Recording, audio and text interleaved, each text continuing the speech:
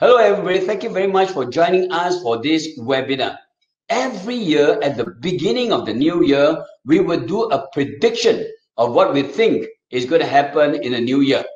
The title of our presentation this year is Year 2021, a Year of Perturbation. For those of you who are my students, we would be inviting you to a series of brick and mortar classes where we will be diving a lot deeper into this subject matter. What is perturbation? Perturbation refers to a major change to the state, function, or direction of a system induced by an internal or external stimulus. Year 2021 can be described as a year of perturbation caused by a major and unprecedented disruptor, COVID-19. In year 2021, COVID-19 will still take the center stage. It will be at the top of the minds of governmental leaders, entrepreneurs, investors, and many other persons throughout the year. 2021 will herald the start of an era that's unclear, uncertain, and unconventional. We are set to go on a roller coaster ride from relief, restoration, and recovery to renewal. The ride may repeat in different ways until COVID-19 is well under control. The focus of 2021 will very much be on executing the biggest manufacturing, delivery, and administering of the vaccines in history. However, having effective vaccines may not be the panacea for the world to fully return to normality and to support economic recovery.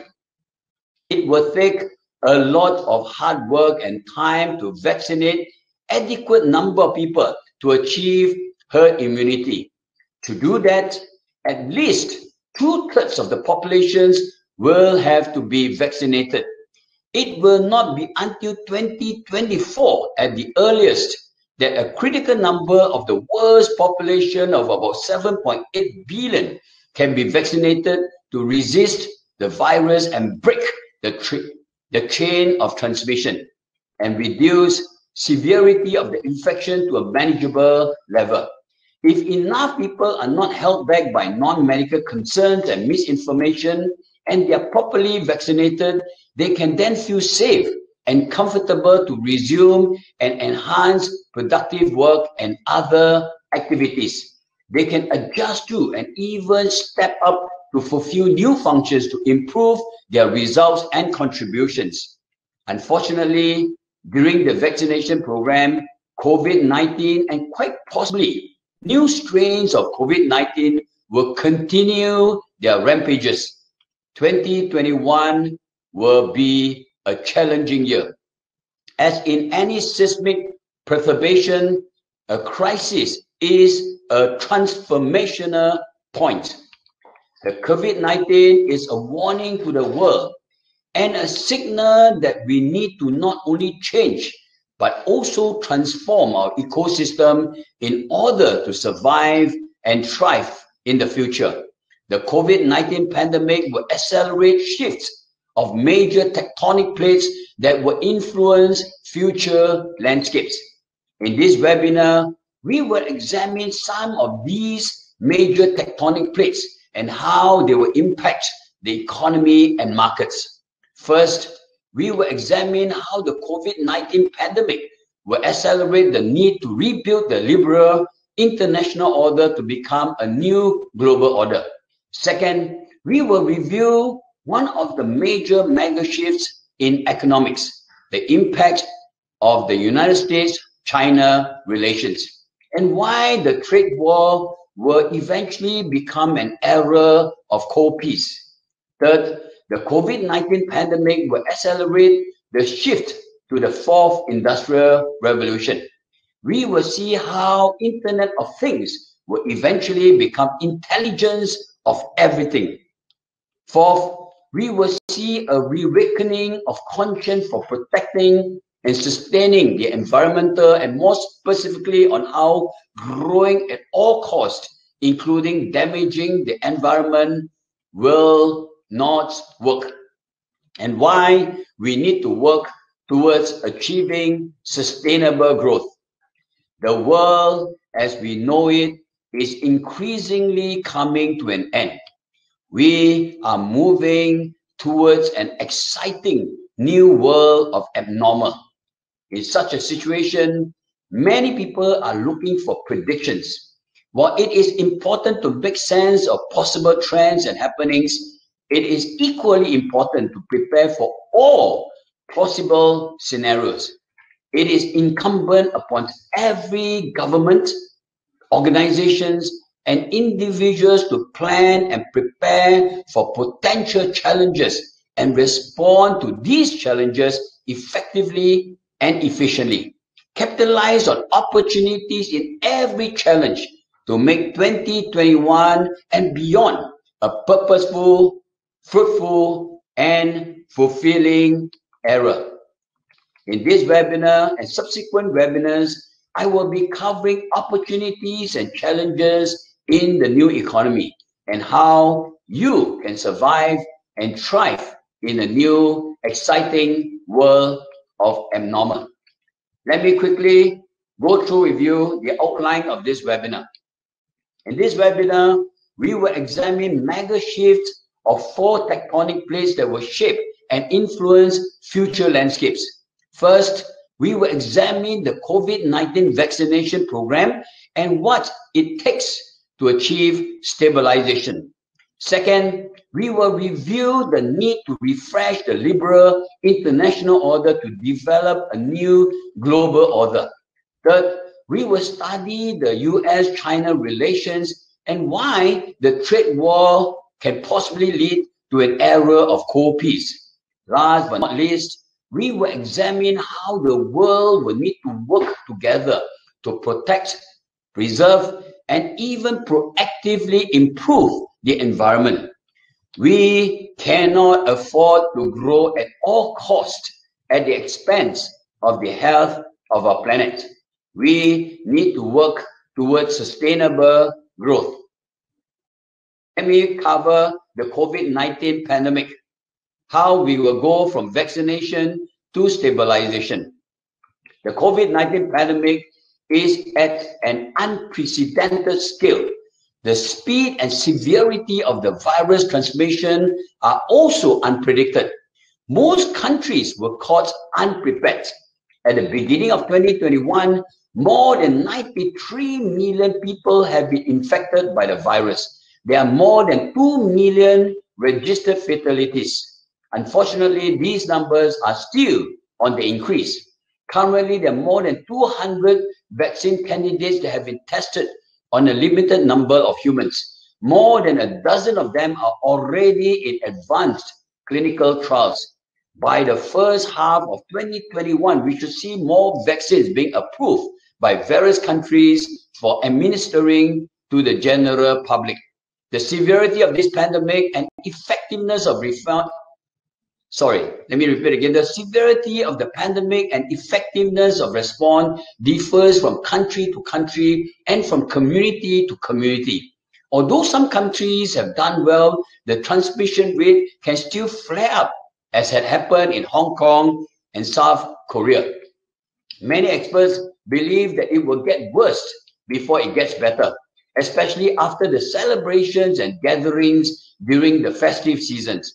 Many governments have also not been the most effective in responding to the pandemic. They have either not imposed strict lockdowns or had lifted lockdowns too early.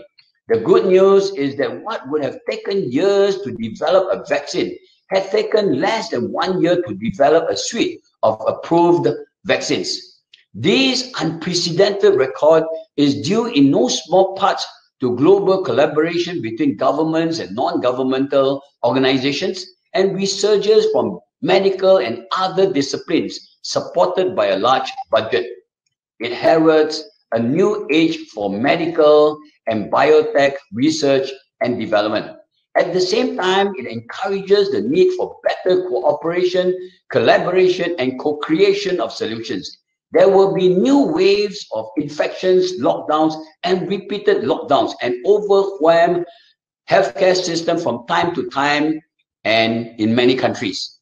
They will be unable to have complete freedom of movement, open up their countries, and focus on economic recovery. Let's look at some of the challenges ahead. There will be major challenges throughout and even after the vaccination program. Let us examine some of the challenges to help you make better informed decisions. First, adequacy and availability of vaccines.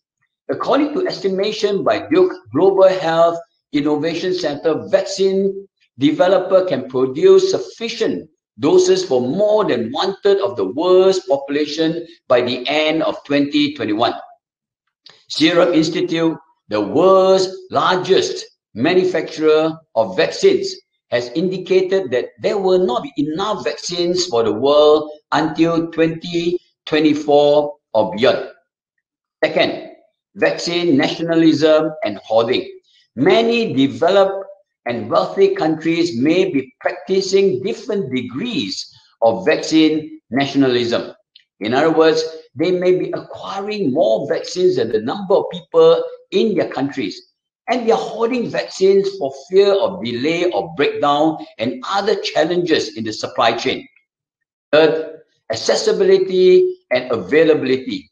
A majority of countries, especially those in developing countries with low income levels, may not be able to afford or access enough vaccines to protect themselves. These countries may not be adequately vaccinated until 2024. The World Health Organization, together with the Gavi Vaccine Alliance and the Coalition for Epidemic Preparedness Innovation, otherwise known as CEPI, is leading a global initiative called COVAX to support development of 2 billion doses of COVID-19 vaccines to at least vaccinate 20% of all populations before the end of 2021. More than 190 countries have contributed to COVAX, but the funding is still insufficient to achieve the modest goal. Fourth, execution of the vaccination program. There are challenges in rolling out the vaccination program. Developed countries such as the United States, the United Kingdom, France, and Germany are finding it hard to implement the vaccination programs and achieve their projected objectives. The challenges can be classified in different ways. I will not be going through every item by putting them on the slide to help you to make a better informed decision. There are challenges in the production and delivery of the vaccines. Second, there are challenges in the infrastructure and system to support vaccination. Third, there are challenges in terms of human resources. Fourth, there are challenges as far as public communication is concerned.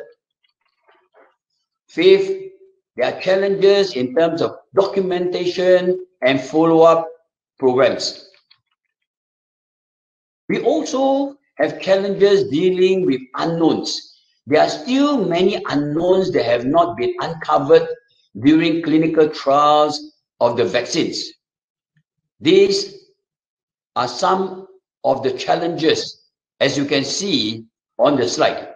I won't go through each and every one of them.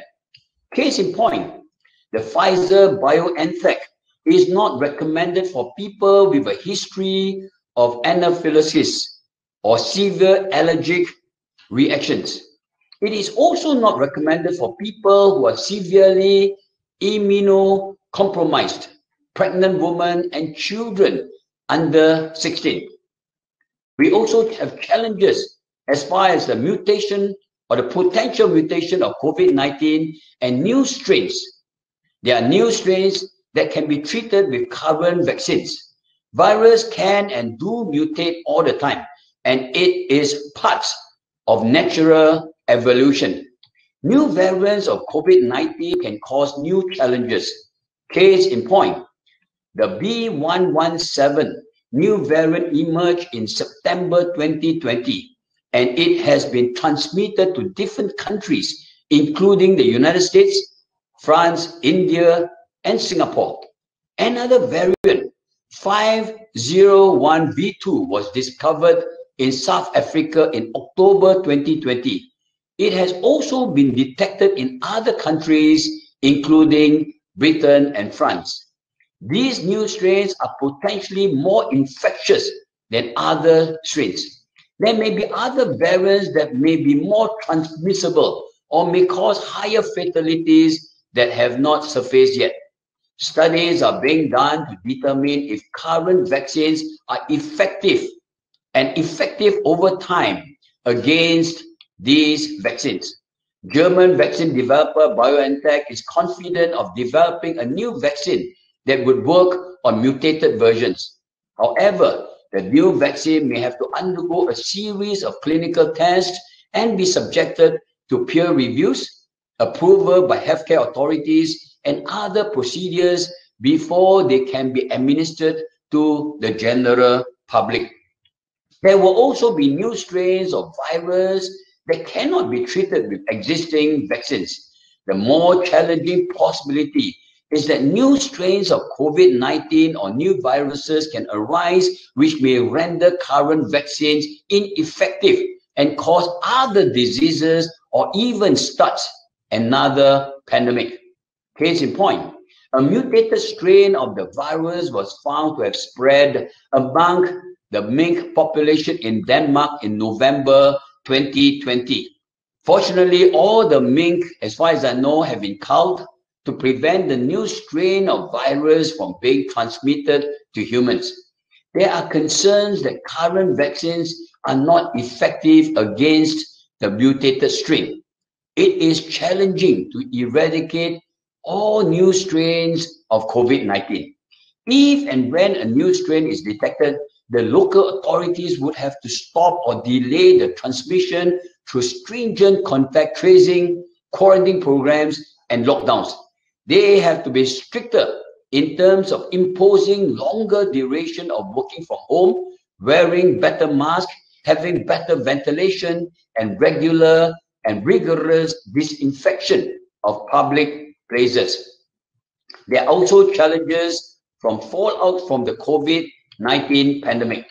The COVID-19 pandemic will deepen debt level, poverty, social and intergenerational mobility, and employment and employability challenges. It will widen inequality across different fault lines of class, race, gender, and other divides. At the same time, it will accelerate criminal activities, social unrest, and environmental degradation.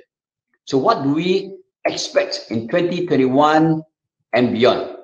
So what can we expect in 2021 and beyond? First, there won't be a return to normality, nor will there be a post-COVID-19 world in 2021. We will have to continue to coexist with the virus. Our normal routines will include wearing masks, regular and proper washing or sanitizing of the hands, maintaining safe distancing, avoiding of crowded and confined spaces, supporting contact tracing and testing, practicing stricter hygiene, and adhering to restrictions on travel and gathering, including cross-border physical activities. What is our first line of defense? Our first line of defense against COVID-19 falls on each and every one of us. In my humble opinion, there is a strong case for vaccination. Why? First, nobody can tell whether he or she can catch the virus even if he or she takes the highest possible level of safety and protective measures. Second, the risk of catching the virus and suffering from the resulting consequences is much higher and probably more severe than any potential risk of being vaccinated. The Lancet, a highly regarded medical journal, has just published a study on post-COVID-19 syndrome in its 8th of January 2021 issue. Researchers from Wuhan, China followed 1,733 discharged COVID-19 patients for about 6 months and found that about 76% had at least one of the following syndromes. And these syndromes include fatigue or muscle weakness, sleep difficulties, hair loss, smell disorder, palpitations, joint pain, reduced appetite, and taste disorders. Other smaller studies have suggested that COVID-19 infection may cause long-term damages in patients' brains, hearts, and lungs. So it is better to be vaccinated if you are given an opportunity. Do not assume that there will always be a supply of vaccines. It is possible that the supply of vaccines may be disrupted. Let me give you an example. Taiwan prohibited the exports of face masks in January 2020. And as a result, it affected many countries, including Singapore. In April 2020, Mr. Donald Trump invoked the Defense Production Act to compel 3M, the company that manufactures the N95 respirator mask, to give priority to fulfilling demands for the N95 mask in the United States. In April 2020, the then President Donald Trump invoked the Defense Production Act to compel 3M, the company that manufactures the N95 respirator mask, to give priority to fulfilling demands for the N95 mask in the United States. In short, as the proverb goes, prevention is better than cure. It is better to be safe than sorry.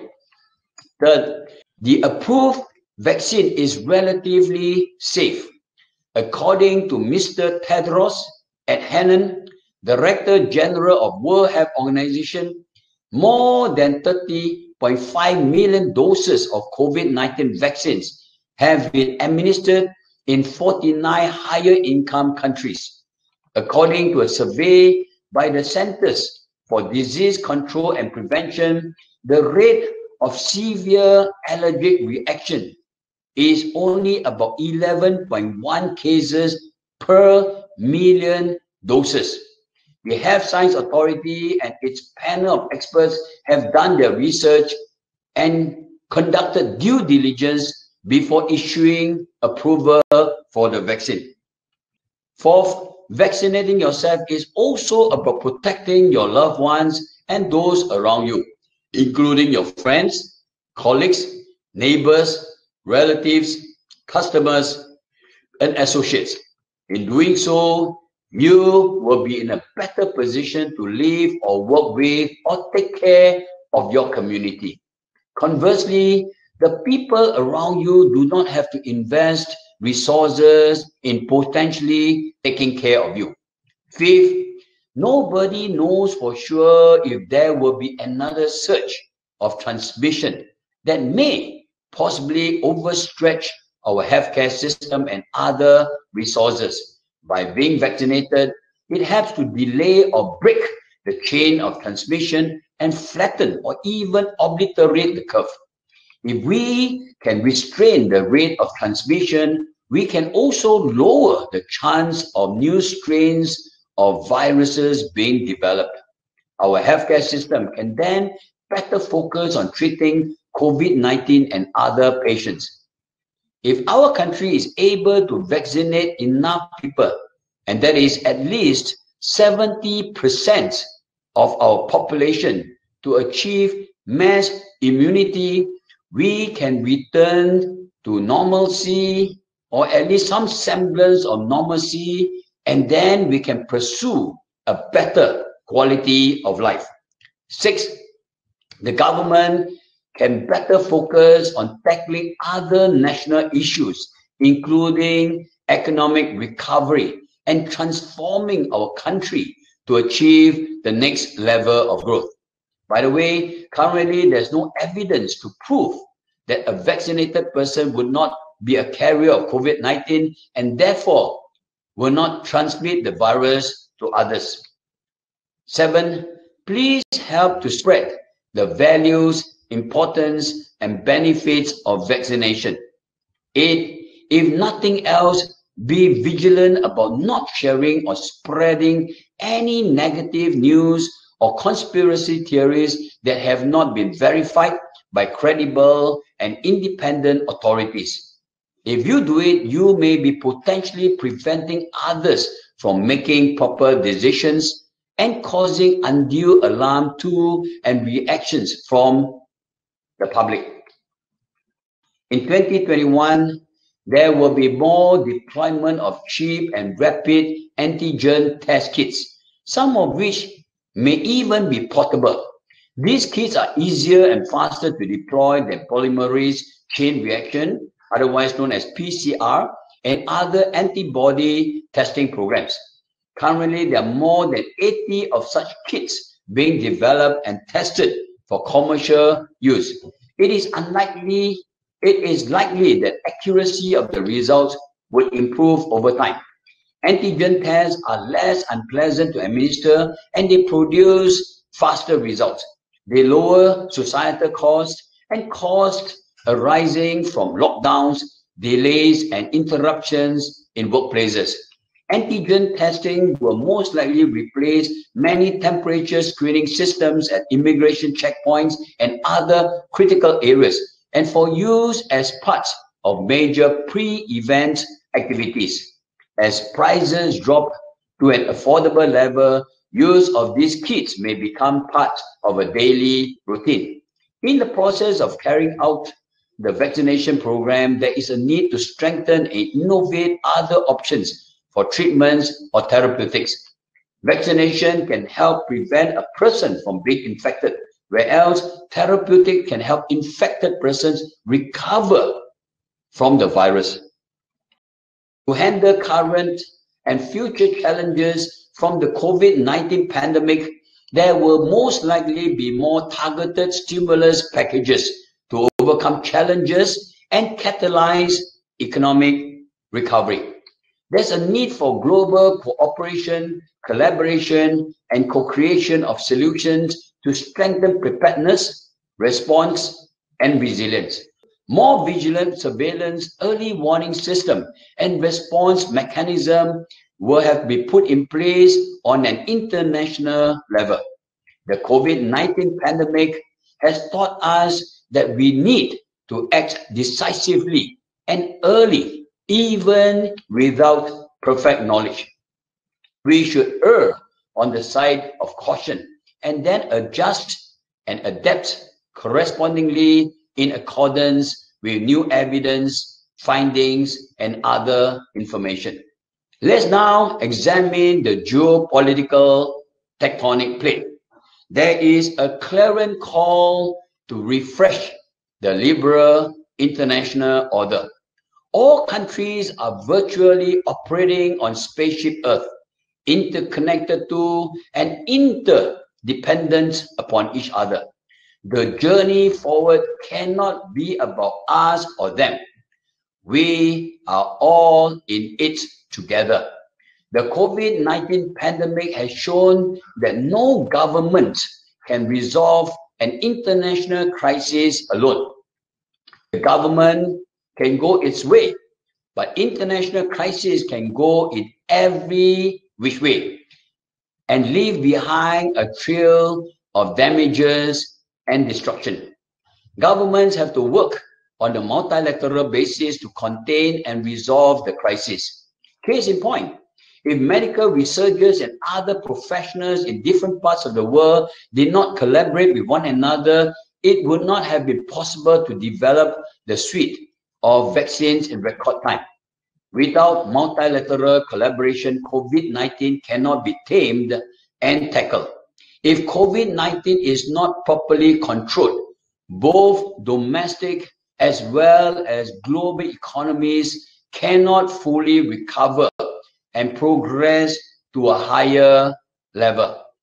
Every country, even if it has adequate vaccines, is not safe unless the rest of the world is safe.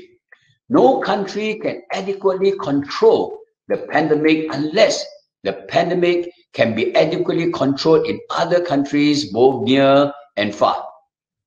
Besides tackling COVID-19, there is a clarion call for the global community to work together to address major threats that cut across borders and boundaries. These transnational threats, including threats related to climate change, organized crime, natural disasters, pollutions, international terrorism, religious and racial extremism, cyber attacks, human trafficking, refugee crisis, nuclear proliferation, trade and commerce barriers, human rights, animal welfare, inequality, global health issues, and the depletion of major natural resources such as forest, fresh water, and food supply. Although these threats may not have reached global, systemic, and unmanageable levels, they can escalate rapidly and cause severe damages and destructions to the world. They can have a devastating effect on any country and its people. In short, there is a growing drive to refresh the liberal international order. Let me give you some background of the liberal international order. After World War I and II, the United States and its allies pioneered an open and rules-based. After World Wars I and II, the United States and its allies pioneered an open and rule-based liberal international order to promote peace, human rights, and capitalism. They had also launched many key initiatives to ensure that humanity would not have to go through the deep pain and sorrow of another devastating war. The liberal order was premised on the belief that humans share core experiences, values, interests, and aspirations. They should work together to widen common spaces and serve mutual benefits. To achieve progress, they should remove undue roadblocks to trade and commerce and promote appropriate exchange of ideas, knowledge, expertise, finance, and talents between countries and on a global basis. International institutions were started to craft and implement guiding principles and rules-based systems to help countries collaborate, cooperate, and co-create solutions with one another. For example, the United Nations was started to maintain international peace and security, develop friendly relations among nations, achieve international cooperation, and be a center for harmonizing the actions of nations. The World Trade Organization has helped to create and implement free trade agreements. The World Bank provided and facilitated aid to deserving countries. The International Monetary Fund fostered global monetary cooperation, secured financial stability, facilitated international trade, promoted high employment and sustainable economic growth, and reduced poverty around the world. What are the benefits of the liberal international order? The liberal international order lifted millions out of poverty and brought about more than 7 decades of relative world peace and progress. It created a relatively open trading environment that underpinned economic growth internationally. As a result of growth in trade, the United States became the strongest superpower and the richest economy in the world. It also helped the Americans enjoy one of the highest standards of living. The liberal international order had also improved the economies of many developed and developing countries. Many poor countries benefited from foreign direct investments, technology transfer, and a more conducive trading environment. Global competition and collaboration, global competi global global competition and collaboration promoted greater innovations that enhance efficiency and positive impacts. The liberal international order improved billions of lives and livelihoods all over the world and lifted many out of poverty. It contributed to the longest stretch of peace and progress in modern history. Through the international order, there were better understandings between nations and stronger engagements and exchanges among them. It had helped to promote better bridges and bondings between people from different cultures, communities, and countries.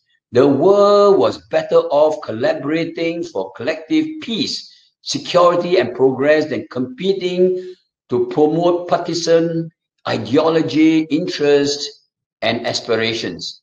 As it stands, there is no other model that is as widely accepted as the liberal international order, nor assumed to be able to achieve similar or better outcomes. However, the liberal international order had to undergo numerous iterations. Previous arrangements had to be improved in order to ensure that the order stays relevant to new realities. The collective leadership of many far-sighted, competent, and inspirational heads of states and various leaders in the United States and other countries led the necessary changes to bring about arguably the golden age of world history. Unfortunately, in recent times, it was also the lack of far-sighted, competent, and inspirational leadership that contributed to improving the order that's increasingly becoming irrelevant. The lack of good leadership pulls the brakes on a generally positive trend of peace and progress. Case in point, while the drive for globalization carries many upsides, it has also many downsides, including growth of unhealthy values, unfair trade practices, lack of effective regulatory measures to control advanced technology, and negative impacts on the environment.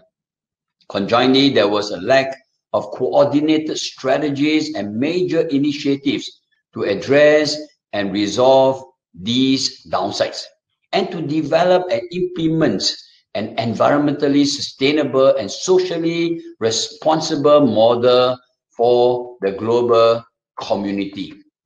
What are the fallouts of the liberal international order? In the process of unfettered developments, climatic conditions and the environment in general have suffered. Many governments were not able to distribute wealth from economic growth equitably and rewards of progress inclusively.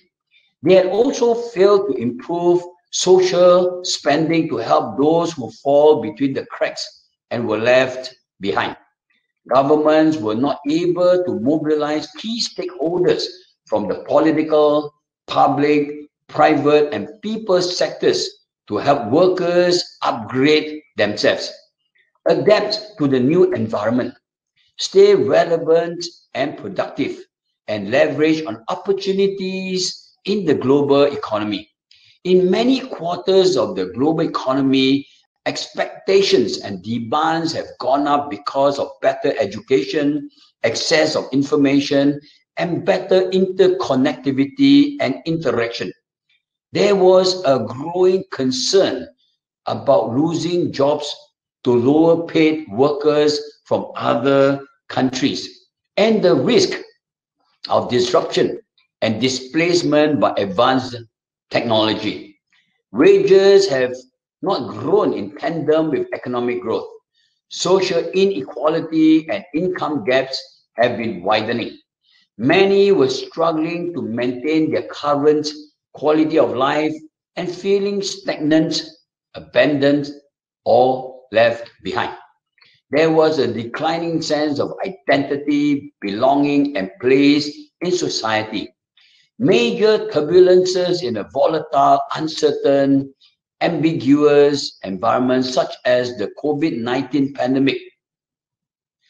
Multiple turbulences in a volatile, uncertain, complex, and ambiguous environments such as the COVID-19 pandemic were also driving an increase in anxiety, angst, and anger. Astute politicians have capitalized on these fears and frustrations and exploited human frailties to fulfill their political ambitions. Many of them rode on waves of populism in order to win power and overrun their oppositions. They became more focused on domestic issues and less concerned about how to improve international relations to serve mutual interest and achieve greater good. For example, Mr. Trump had been deliberately or unwittingly carrying out Trump exit, an unprecedented process that was breaking down the liberal international order.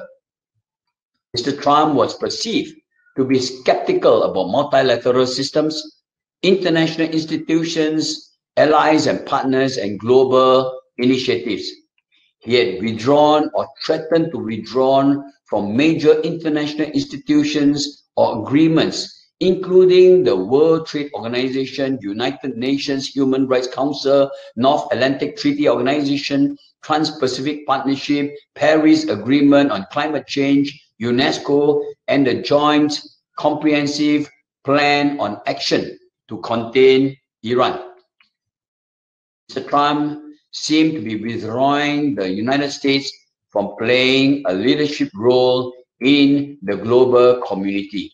He was considered by many to be only interested in playing an active role and if not a domineering role, just so that he could put America first and make America great. Unfortunately, Mr. Trump is not alone. A growing number of politicians are promoting nationalism and nativism and resorting to protectionist measures to govern their countries in the hope that by turning inwards, the issues at hand will be resolved. Problems in the world will never impact their countries, or that these problems will somehow disappear over time. The liberal international order is left without enough authoritative voices to promote, defend, and improve it. There is a lack of credible leadership to reform the liberal international order to meet the progressive and diverse needs of the fourth industrial revolution. So what can be done to reimagine, redesign, and renew a new order? With international threats looming across the horizon, the global community needs to work together more than at any time in history to refresh the liberal international order. There is a greater urgency to redesign the current liberal international order or reinvent a new global order with relevant and effective principles, rules, and systems to manage the fast-changing landscapes. Refresh international institutions to enhance governance, provide assistance to needy and deserving people and communities, and strengthen sustainability of the planet.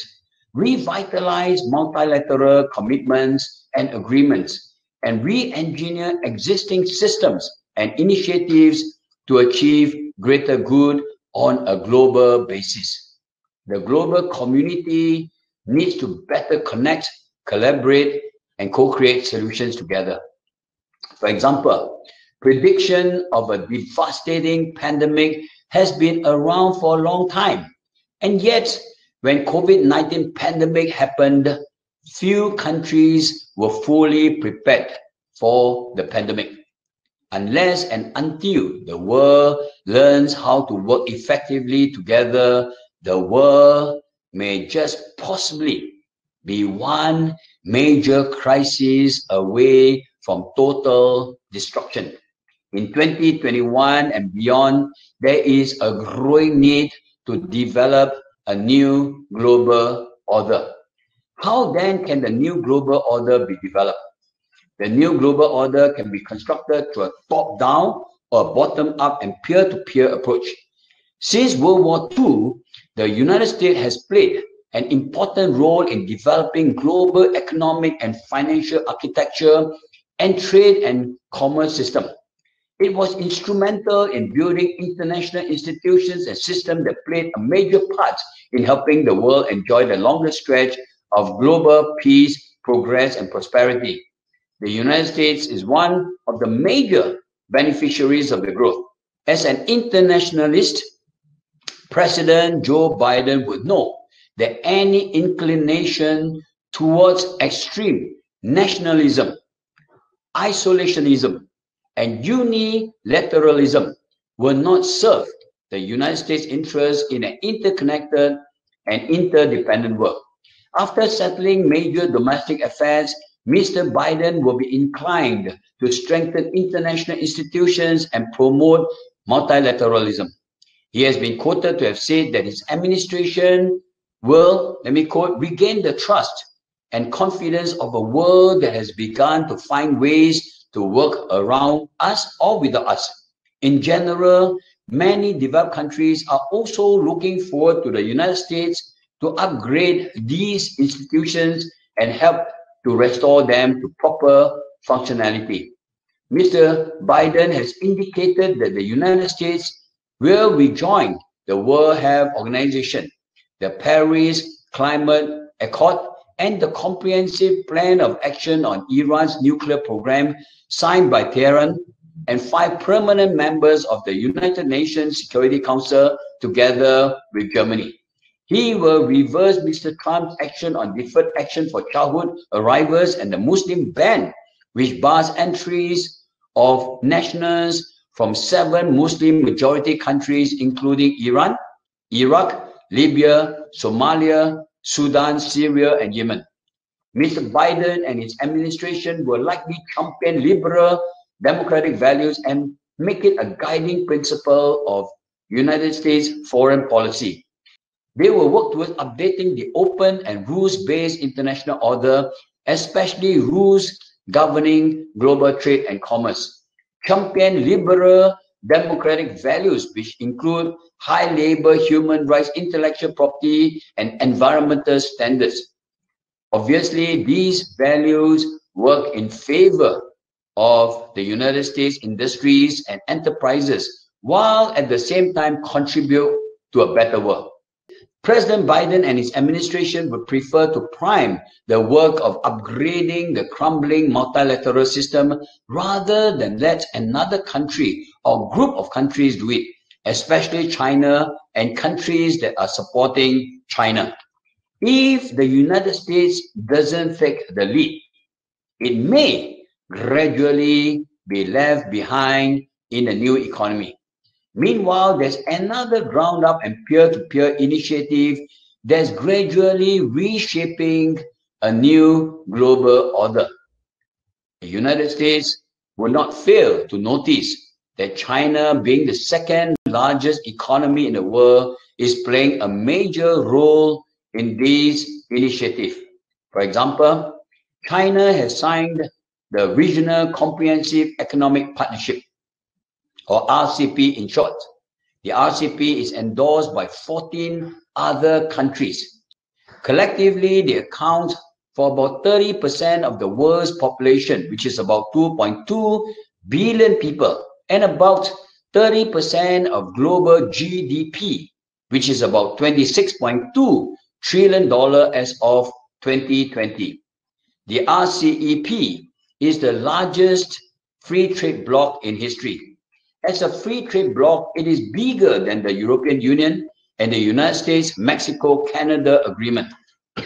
China has also indicated that it is considering to be part of the comprehensive and progressive agreement for Trans-Pacific Partnership. 11 countries have signed the CPTPP. Their combined economies represent 13.4% of the global gross domestic product, or approximately 13.5 trillion US dollars. The CPTPP is the fourth largest free trade agreement in the world by GDP after the United States, Mexico, Canada agreement, the European Single Market, and the Regional Comprehensive and Economic Partnership. Both the RCEP and the CPTPP are projected to grow in the near future. China has also signed the Comprehensive Agreement on Investment, or CAI in short, with the European Union in December 2020, despite strong opposition from the United States. China is doing everything possible to build relations with the European Union to ensure that the EU's 27 members do not gang up with the United States to go against China. Although it will take several months for the RCEP and the CAI to take effect, these agreements are strong indications that many countries would still support an open and rules-based order for trade and commerce. Besides the strategic implications of the agreements, it's also a feather in the cap for China's diplomatic advancement.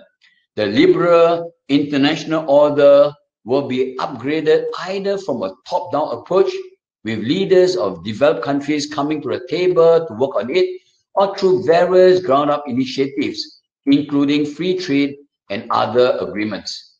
It is likely that more countries will sign and support these and other similar agreements.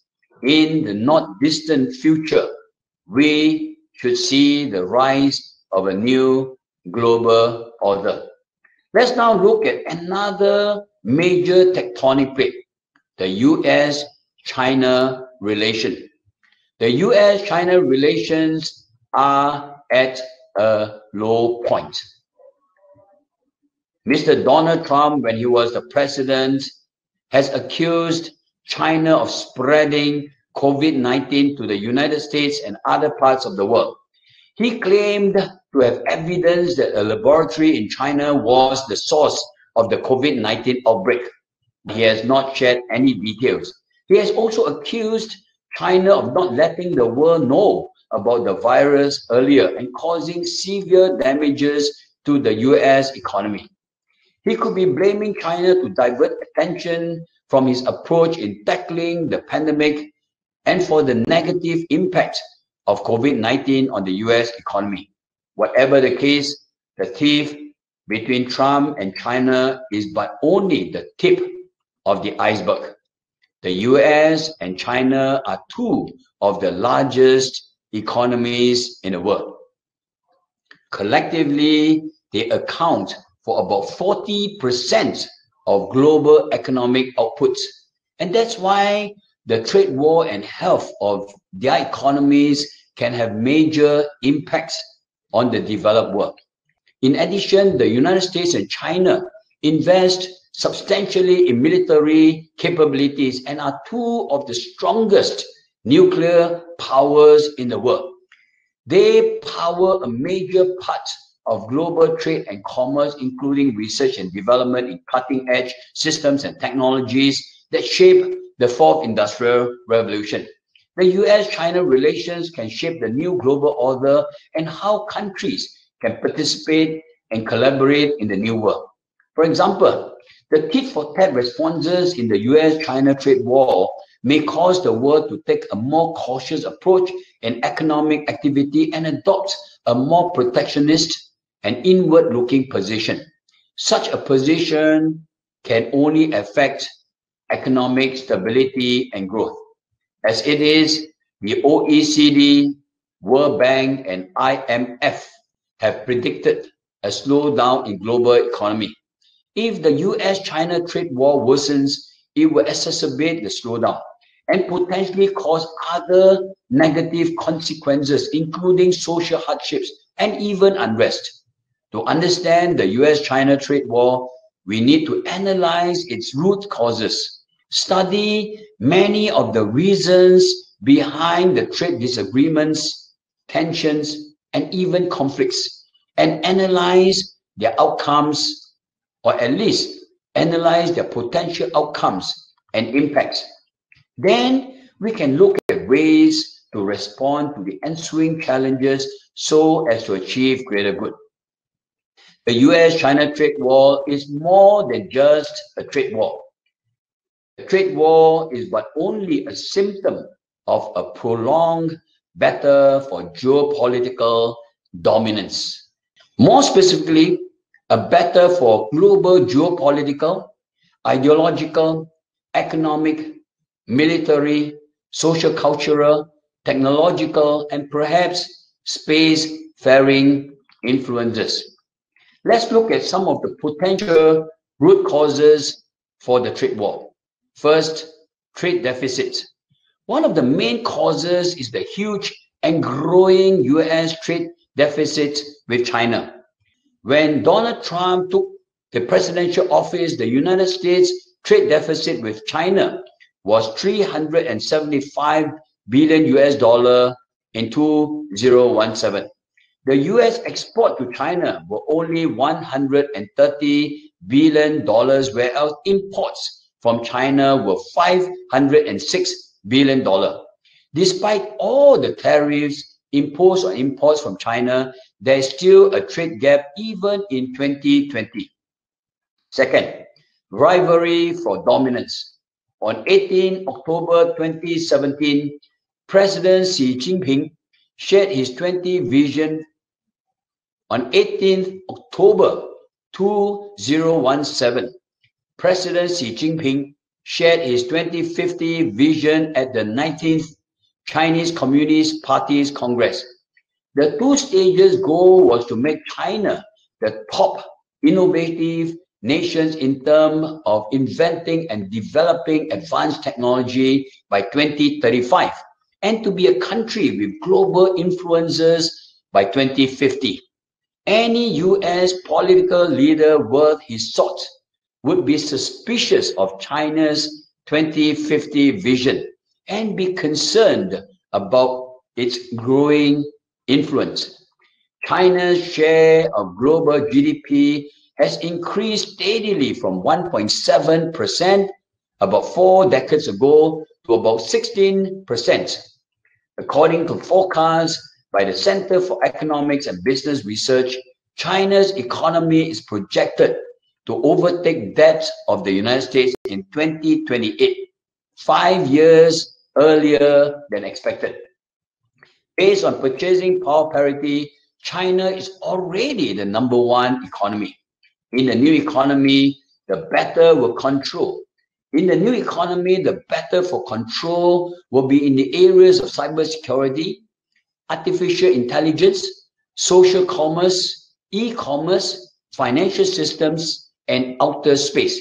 In these areas, China is fast catching up with the United States. And in fact, it is already ahead in critical areas such as the 5G network. It is hard to envisage that the United States, which has always been at the pole position since World War II, that they would want to play catch up with China, or for the matter, any other country. Third, negotiation for trade access. The United States is also leveraging on its advantages to force China to further open its door for trade and commerce and make the necessary economic reforms for trade liberalization. For example, in 2015, the Chinese government launched Made in China 2020. For example, in 2015, the Chinese government launched Made in China 2025 plan to upgrade China's manufacturing base by developing 10 high-tech industries. China aims to achieve 70% of self-sufficiency in replacing key imported component parts, especially parts that are used in advanced technology. As it is, the Chinese government is examining the need to legislate multinational companies to share sensitive and detailed information about their technology, including source codes, with local partners, authorities. Fourth, responses from China. President Xi Jinping is not taking Trump's trade and tariff barriers hands down. China has enacted its own protectionist measures and initiated tit-for-tat responses. The pain and shame of being invaded by the eight-nation alliance comprising the United States, Austria, Hungary, Britain, France, Germany, Italy, Japan, and Russia are deeply entrenched in the psyche of many leaders and people in China. Therefore, China cannot be seen to bow or bend to the United States and potentially lose another era of progress and be shamed for 1,000 years. So what's the state of the US-China relations?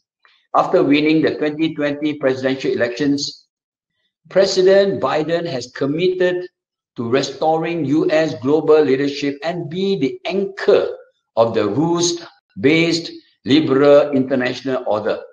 He promised, let me quote his words, to lead the world and not retreat from it. To do so, he has to respond to the rivalry and challenge posed by China. China is deemed to be a strategic competitor by both Democratic and Republican camps. The anti-China sentiment is felt in many quarters of the business community and society. There is a growing call to take tougher action against China. So what could be the potential responses from the United States? During the presidential election campaign, President Biden has called China a thug. He has also announced that he will not continue the strategic empathy towards China, a position he adopted when he was Obama's vice president. Instead, he believes that the United States does need to get tough with China on a whole range of issues, which are, let me quote him, robbing the United States and American companies of their technology and intellectual property. In January 2021, Mr. Mike Pompeo, who was then the US Secretary of State, lifted long-standing restriction on official exchanges between Americans and Taiwanese officials. The move has upset the Chinese government, which sees Taiwan as part of its territory. Any official contact by a foreign government made with the Taiwanese government is deemed to be an intervention of and even a threat to China's sovereignty. This initiative, just before Joe Biden takes over the presidential office, is tantamount to formalizing the move as part of the Biden administration's policy. The move is like a poison pill that has been planted so that in the future, some leaders can leverage on it to criticize the Biden administration and accuse President Biden and his leaders of being soft on China. In 2021 and beyond, expect to see controversies and challenges between these two powers that will have somewhat of an effect on all of us. It's unlikely that the US or China will want to go to war with each other. Mr. Biden will maintain a working relationship with China and will not seek a full decoupling from China. As Sun Tzu, the famous Chinese military strategist, would say, keep your friends close and your enemies closer. Be that as it may, it is unlikely there will be a complete reset of relations. President Biden will not remove Mr. Trump's major measures against China. That would be a sign of weakness, and it may extract a political prize in the midterm elections in 2 years' time and quite possibly the next presidential election. President Biden will most likely replace Mr. Trump's Cold War stance with semblance of cold peace. The Cold War is a battle between two adversaries with a possibilities of open conflict. It can only lead to more potential heart-wrenching skirmishes and even conflicts, and end up hurting both countries as China is more integrated with not only the US economy, but also with the global economy than, for instance, Russia.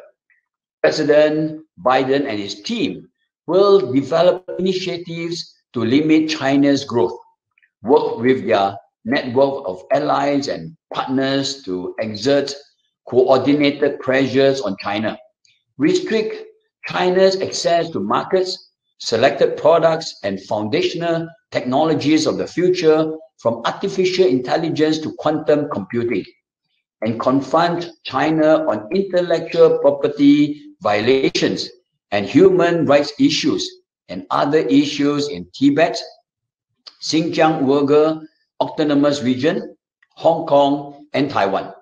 President Biden will leverage the recently established International Development Finance Corporation to counter China's influence through its Belt and Road Initiative, especially in emerging economies. What would China's potential responses be like? President Xi Jinping or any member of the Politburo Standing Committee would not have a good night's sleep on the prospects of facing an alliance of some of the most developed countries against China. The leaders of China have used the trade war to unify its people, strengthen its grip on potential social unrest in Xinjiang Uyghur Autonomous Region, Tibet, and even Hong Kong. China is working overtime to reduce its dependence on the United States, including building its knowledge and capabilities in critical technologies, such as producing microprocessor chips and development of operating systems. Invest in self-sufficiency and development of options for business, financial, and technological systems. China has also beefed up its military capabilities and even sounded to its people to prepare for war. China has also taken initiatives to develop strategic relations with Russia and partnerships with a host of other countries. China will continue to leverage on vaccine diplomacy to build soft capital, as well as position itself as a responsible and responsive partner in the fight against COVID-19. It will use major platforms such as the Asia-Pacific Economic Cooperation Summit in February 2021 and the World Economic Forum in May 2021 to boost its credibility and image. Chinese leaders are branding China as protectors of the global trading system as opposed to protectionists, despite China's own restriction in trade and commerce. So what are the impacts of the trade war? First, negative impact on the ground. The trade war has affected both the United States and China negatively. As a result of enacting protectionist measures in a trade war between the US and China and their allies. As a result of enacting protectionist measures in a trade war between the US and China and their allies, prices of targeted imported products will increase. Consumers will have to not only pay more for their purchases, they may also have lesser choices, resulting in a potential decrease in satisfaction levels. Increase in costs may cause a cascade of collateral damages to affected industries and their value chains, and eventually it may also affect the economy as a whole. With the potential increase in the tariff rates, manufacturers that are dependent on the targeted goods and raw materials will have to pay more for these goods. As a result, it will also have a negative effect on their competitive edge, productivity, and profits. Manufacturers may even relocate their operation to countries that are not affected by the protectionist measures, and that will lead to a loss of jobs and taxes. If these operations are moved to countries with relatively low corporate governance standards, it may result in abuses of labor and destruction of the environment. Second, adverse effects on the economy. Inflation may drive the Federal Reserve to increase the interest rates, and that may have a dampening effect on business growth and economic welfare and stability. Once protectionist measures are adopted, it may be difficult to remove them, as it will cause hardships on companies that are reliant on such measures to protect them.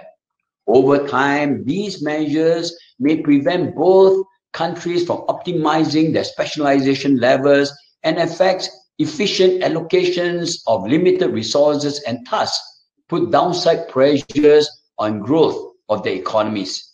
Exporters that are hit by protectionist measures may have to market and channel their goods to other countries. The surge in such imported goods may trigger affected countries to introduce their own protectionist measures. These will be some of the potential negative effects on the economy.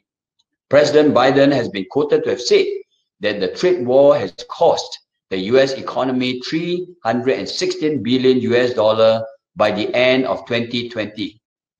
China's economic growth and industrial outputs have been dampened by the trade war. There's a number of enterprises that are moving out or considering to move out of the United States and China for fear of a prolonged trade war that may affect their businesses. Third, polarized and divided global economy. As they say, when elephants fight or make love, the grass will suffer. Many countries will somehow be dragged into the controversies and challenges between these two countries, and for the matter, any great power rivalry. The concern is that they may be forced to take sides and have to undergo challenges on how to potentially operate in two major decoupled economies and in a potentially bifurcated technological environment. Fourth, possibility of mishaps. In the ensuing US-China trade war, there may be a possibility of miscalculation and misfire. Let me state an example. The smooth Holly thrive. Let me share with you an example. Let me share with you a similar but not the same example. The Smoot-Hawley Tariff Act of 1930 was enacted to protect US farmers from agricultural imports from Europe. By the time the bill made it to the US Congress, additional tariffs were initiated. These tariffs caused many countries to retaliate, resulting in a trade war that deepened the extended severity of the Great Depression. What's going to happen moving forward from 2021 and beyond? The US-China trade tension is arguably one of the disruptive forces that can potentially erode our societal and future landscapes. The controversies and challenges resulting from the trade war will more likely than not continue in 2021. Both the US and China will not be able to resolve all the issues and build a common understanding to end the trade war and agree to fulfill a set of mutually beneficial interests. To resolve the impasse, leaders of both the US and China should reflect and consider the intended and unintended consequences of their actions and counter actions. Both countries should look into resolving their domestic problems. The US government should recognize and fix its deficiency. The US government should recognize and fix its deficient US style of democracy that's polarizing and dividing its people. Instead of putting down real and potential competitors, it should look at how to develop a blueprint to capture the future and inspire its people to support a culture for leading-edge innovation initiatives and impacts. The Chinese government should upgrade its governance and promote greater responsibility and accountability as it plays its parts to support and improve a rules-based international order. Leaders and governments of both countries should seek common grounds and develop a positive, cooperative, as well as a competitive relationship to promote mutual interest and for greater good. For example, during the peak of the Cold War, the United States and Russia were able to work together to eradicate smallpox during the 1960s and 1970s. The US and China should harness contributions of thought leaders to help make sense and sensibility of the current situation and help them develop better clarity and roadmap for the road ahead. A credible, trusted, and friendly mediator or a group of mediators should step in to help the two big elephants find a mutually acceptable solution before the grudge between them suffers further and causes severe damages. They have to act and act fast before the trade war becomes a long-drawn Cold Peace or even a full-blown Cold War. A win-win outcome will then become even harder to achieve. Meanwhile, leaders on both sides should negotiate and mediate behind closed doors. They should not shout out to their people and unwittingly or carelessly play up their emotions and make the road ahead murkier and muddier and create more potential minefields in the future. Let's look at the third tectonic plates, technology. The COVID-19 pandemic has accelerated the rise of the digital economy. It has changed mindsets, behaviors, and habits towards use of technology to support lives, livelihoods, and lifestyles. According to a McKinsey global survey of executives in July 2020, companies have accelerated the digitalization of their customer and supply chain interactions and of their internal operations by 3 to 4 years. And the share of digital or digital-enabled products in their portfolios has accelerated by a shocking 7 years. Another report by UBS Global Wealth Management commented that the pandemic has made more people rely on and become comfortable with doing things digitally over the internet. Year 2021 will see an accelerated pace to fulfill technology democratization. Year 2021 will see an accelerated pace to fulfill technology democratization. In other words, ordinary people in the developed world can have access to IT training, tools, and technologies to help them in their daily living without having to consult IT professionals or IT departments. They can do so through, for instance, mobile technology, apps, social commerce, and cloud-based and other technologies running on 5G network. There will be a proliferation of so-called low-code and no-code tools that can help end users of technology resolve personal as well as organizational problems and develop solutions. Artificial intelligence, Data analytics and data sharing, automation, and other tools can assist them to achieve results in a better, faster, and easier way. Workers are more compelled to make better use of technology to help them work from home and from anywhere on their own or as parts of a virtual team. Use of technology will become an integral, vital, and habitual part of their working lives. Organizations have come to realize that without adopting best practice in the use of technology, they cannot have greater resilience to survive and thrive during the pandemic. Through technology, they can have an edge in terms of enhancing adaptability, efficiency, productivity, security, agility, and customer loyalty. There is an accelerated need for integration between the online as well as the offline world. We will adopt a hybrid and flexible model to carry out daily activities and straddle almost seamlessly between the physical and virtual realms. 2021 will see introduction and growth of 5G enabled tools from extended reality, which is a mix of virtual reality, augmented reality, and mixed reality, to virtual healthcare. The COVID-19 has fertilized the ground to compel all of us to go further into what the World Economic Forum called the Fourth Industrial Revolution. As technology companies continue to generate some of the highest level of profit, advantage, and growth, technological innovations will take a stronger and faster pace.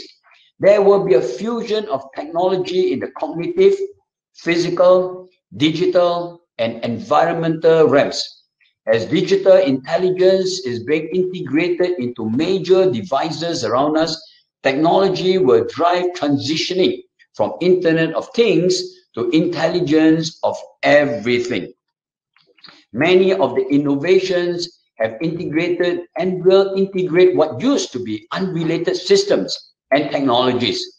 It will blur borders and boundaries between marketplaces, industries, enterprises, disciplines, and jobs.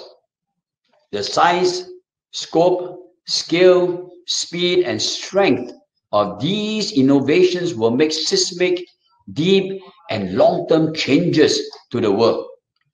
Increasingly, technology will be used to augment human capabilities and contributions, and even replace many workers, especially those who are performing routine tasks.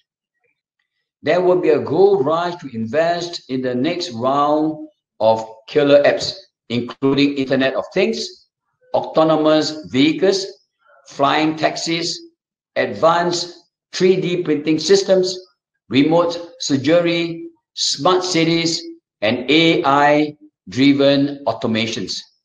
Innovations in video conferencing, collaborative tools, and productivity-enhancing software will help organizations and workers to scale new heights in terms of results and contributions.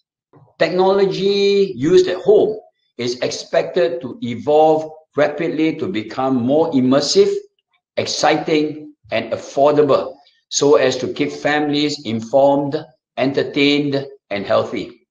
Startups will emerge from the woods with out-of-box tools to help workers work remotely, interact and collaborate in virtual offices, and achieve higher productivity. For example, they will help organizations to recreate serendipitous water cooler virtual conversations to spark new ideas and innovations. There will be major changes in terms of digital governance. Technology firms have grown tremendously in recent times. Currently, the top 6 firms with the highest market capitalization are technology firms.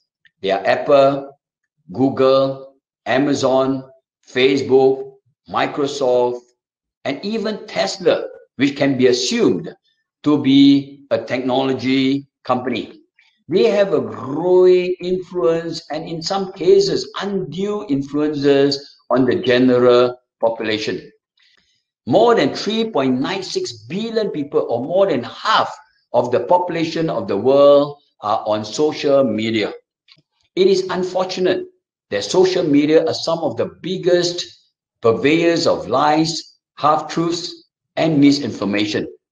With technology exerting greater influence on social, political, and economic spheres, governments will track technology more closely and critically and regulate its use. For example, in January 2021, technology companies such as Facebook, Twitter, Instagram, YouTube, and in an indirect way, Apple and Google made an unprecedented move to curb the then President Donald Trump's messages through their platforms.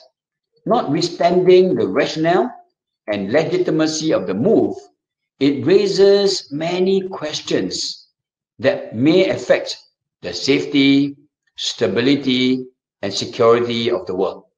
Should we allow private companies to dictate and define boundaries of permissible conversations and messages? Should we let them play an outsized role in influencing public and even private engagements, and in doing so, shape landscapes of our communities and society? Should we give them the power and online loudspeakers to affect political and policy discourse and direction? Should we let them become purveyors of fake news and other misinformation without proper transparency and accountability? There is a growing need to upgrade governance policies and standards to regulate use of technology in an ethical, fair, and efficient way. Set up common standards to facilitate and control cross-border data flows, digital trade and commerce, and digital payments and other services. There will be unconventional schemes to tax technology firms, especially those providing cross-border services. As technology becomes more pervasive and critical in our lives, including workplaces, governmental leaders have to collaborate to set up measures to ensure cybersecurity and foster a safer and more secure online space. We will now examine another tectonic plate, climate change. The COVID-19 pandemic is a wake-up call to humanity. We have been forewarned for years to prepare for a pandemic. Yet, when the pandemic finally hit us, many countries started to press the panic button. 2021 will be a year when there will be greater emphasis on combating climate change and developing cleaner industries and green technologies. Companies that are not aligned to these values will increasingly be challenged in the post-COVID-19 world.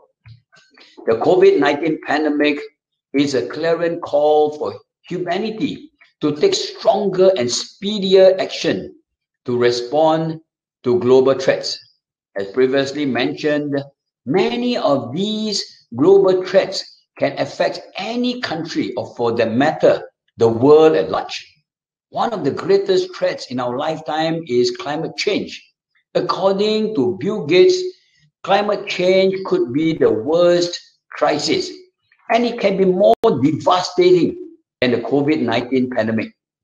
With the rise of Earth temperature, we have witnessed a higher frequency and severity of hazards, including global warming, wildfires, droughts, floods, typhoons, and cyclones. As these hazards become more intense and frequent, there will be lesser capacity and time to prepare and respond properly. Just as importantly, climate change can trigger other disruptive and disastrous effects. For example, portions of the Arctic and Antarctic sea ice and Greenland ice sheets are beginning to melt and disintegrate. This phenomenon will increase the sea level and at the same time release large amounts of methane and carbon dioxide. That will in turn further increase the rate of global warming. There will be other cascading effects of climate change that may threaten the survival of many communities. For example, global warming has affected supply of food and water. Many of the devastating effects of climate change will remain latent, and with further exacerbation, it may reach a tipping point. In other words, the latency will reach a threshold, and beyond which small change in the global temperature can lead rapidly to major disasters. For example, as the planet gets hotter, the heat that has been trapped by the oceans will be unleashed to cause what might be called natural crisis, but they are in essence man-made crisis. As the capacity and capability to adapt to climate change varies from community to community and country to country, climate change will deepen poverty, inequality, malnutrition, healthcare, and other problems. Research in climate change has suggested that global warming can only be stopped by achieving zero net greenhouse gas emissions. At the same time, there's a growing need to speed up scale and pace of adaptation to growing climate risk. To combat climate change, we need global commitment, cooperation, and collaboration. Policies and investments are needed to protect people, infrastructure, ecosystems, industries, and communities that are exposed to threats of climate change, and relocate and resettle people and assets to safer and more sustainable locations. Many countries are incorporating responses to climate change as parts of the economic recovery and transformational plan. Let me state a few examples. President Joe Biden has announced that the United States will re-enter the Paris Climate Agreement, which Mr. Trump had formally acceded in November 2020. President Biden wants the United States, being the second largest emitter of greenhouse gases, to stop contributing to climate change by 2050. China pledged to be carbon neutral by 2060. The European Union has agreed to cut greenhouse gas emissions to net zero by 2050. Japan has pledged to be carbon neutral by 2050. India has set a target of cutting down its carbon footprints by 30 to 35%. What are the impacts of climate change on business? Issues related to climate change can make major adverse impacts on companies. Let me go through some of the major categories of risk. First, reputational risk. Consumers are increasingly becoming more educated on the risk and dangers of climate change. They are demanding companies to make necessary changes to combat climate change. If they are not satisfied with the company's responses, they may stop patronizing the company.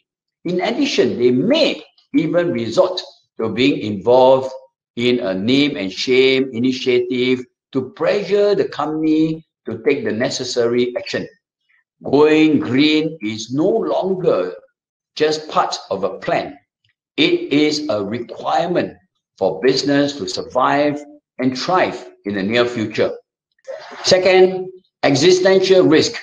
Companies that are directly involved or are supporting businesses that rely on fossil fuel, coal, oil, and dirty gas will eventually face redundancy and obsolescence.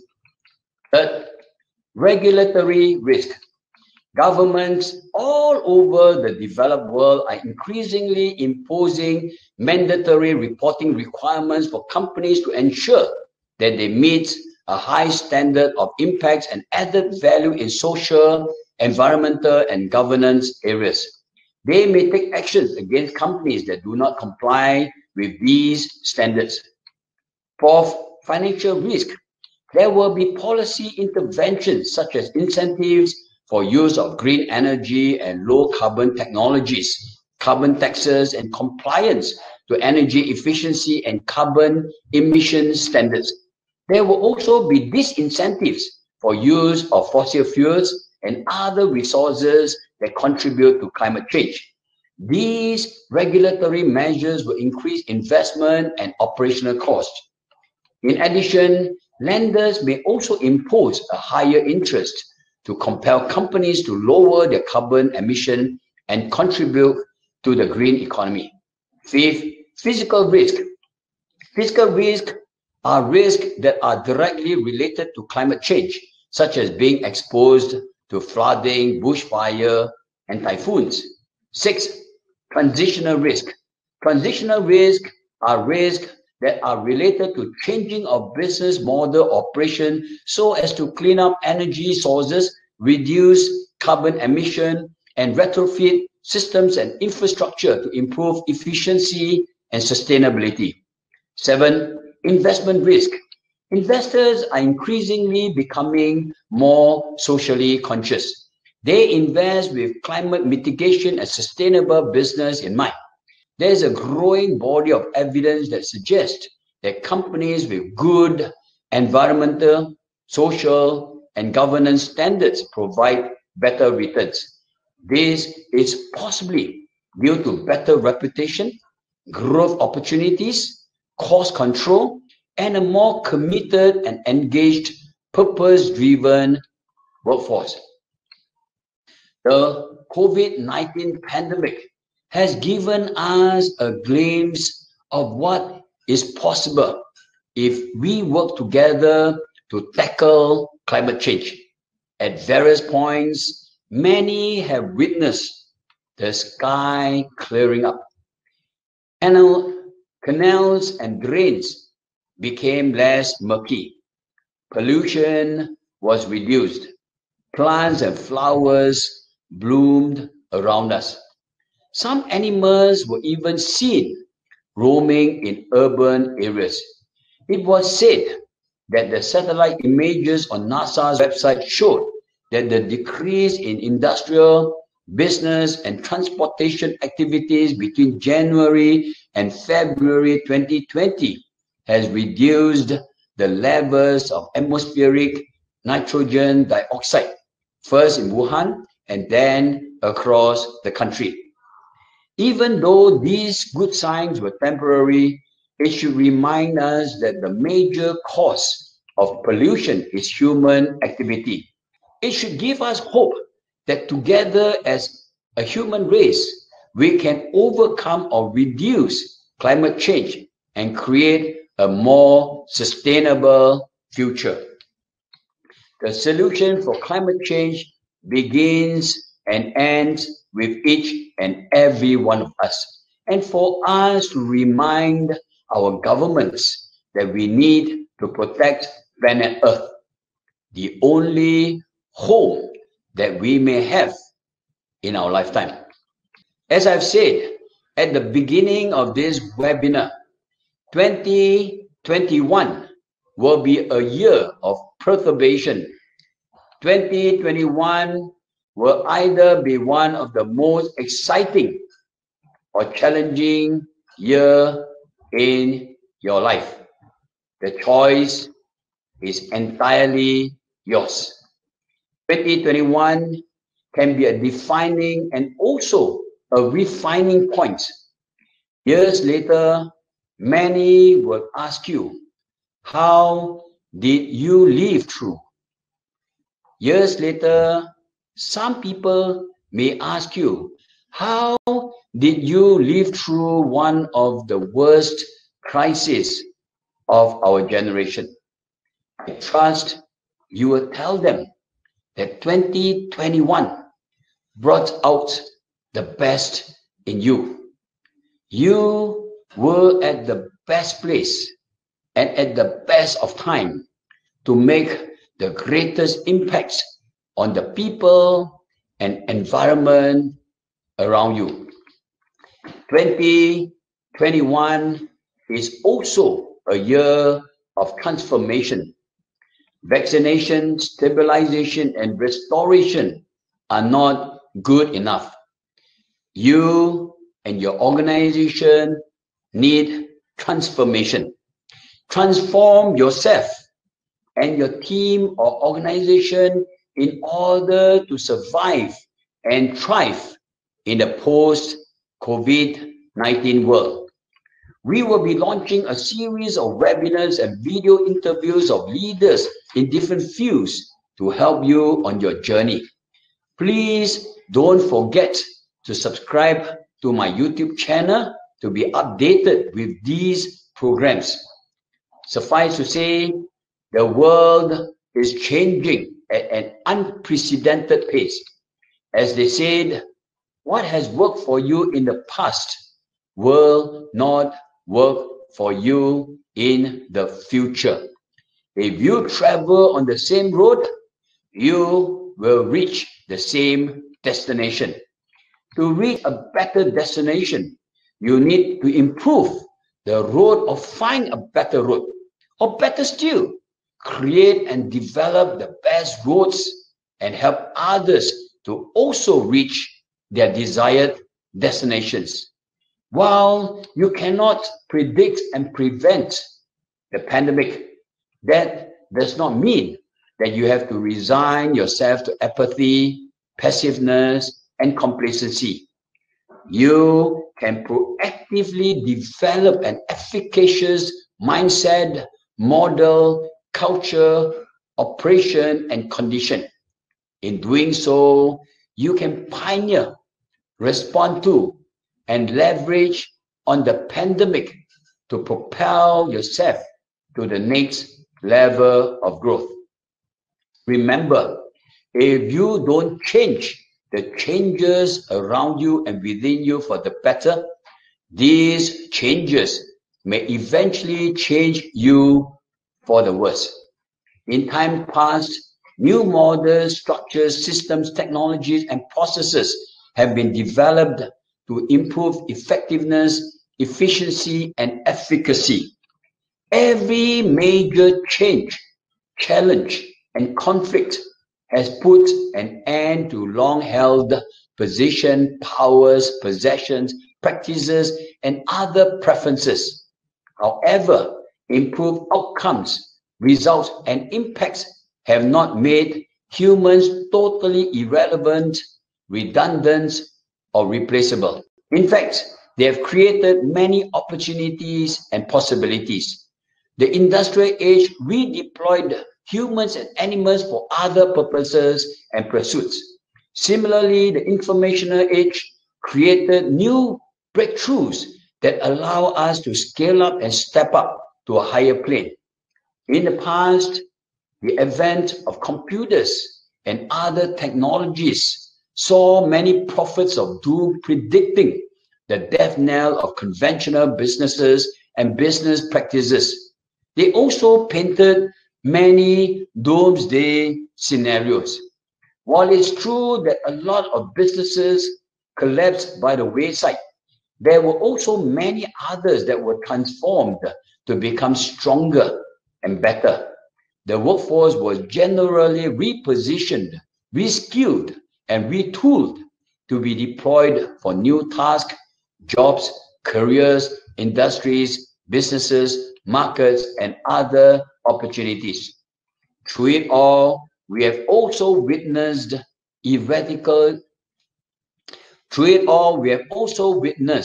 eradication of poverty like never before, and an era of unprecedented progress.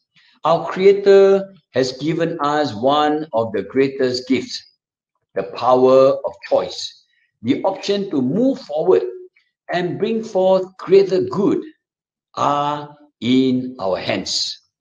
If you look out for opportunities and possibilities, you will find many ways to do well and do good, especially as a result of technological advancement and other major disruptions. You have the power to create accelerated and scalable solutions to make the world a better home. Are you complaining about the darkness or lighting up a candle to lead others out of darkness? Let's be mindful that the world is at an inflection point. We are standing at the threshold of a new age, an age that's supported by accelerated growth of advanced technology. If you plan and play your game well, you can be one of the winners of a new Renaissance age. If you plan and play your games well, you can be one of the winners of a new Renaissance age. So what are you going to do in 2021 and beyond to make your life and organization really count? The brightest future is up for grabs. Seize your destiny now. Thank you.